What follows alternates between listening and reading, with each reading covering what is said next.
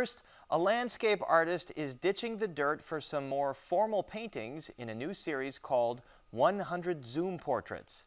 Arts correspondent Angel Ito introduces us to the artist and her portrait of 100 portraits.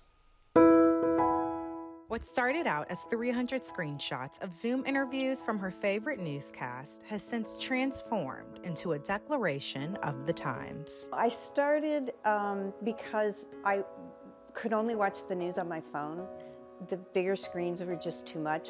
And I could also cover up what I didn't want to look at with my hand while I was watching the news. It was during lockdown, it was intense. But I don't know, that we suddenly got to look into each other's homes.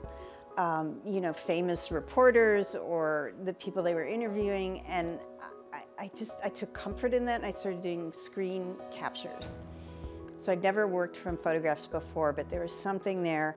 As someone who has never painted portraits, Megan Williamson never expected to complete 100 of them. One day I walked in, and there were about 20 on the wall, and I really thought for a moment, my friends are here. Without realizing, she developed a routine that gave her solace and comfort during a time of uncertainty. In a way, I feel like I was partnered with these people, even though they don't know it. When I was painting from the photographs, and I'd have multiple, I wasn't copying the photograph.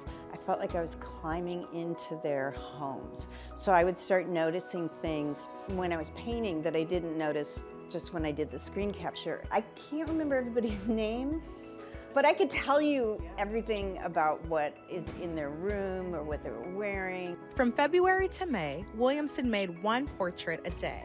She recreated living rooms across the country, even a few guests seen on Chicago Tonight.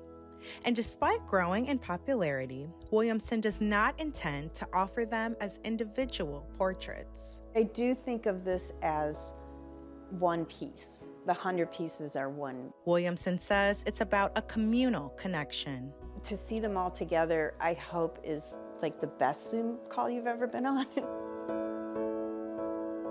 Our shared humanity, we were all looking into these screens. That's why we're here. We're here to make connections. And the look on that I chose to paint is they have just spoken or they're listening. And I feel like, you know, we're all doing so much yelling and not listening. This is just this moment of being present, and to see 100 people being present makes me really happy. Makes me feel like it's a hopeful series.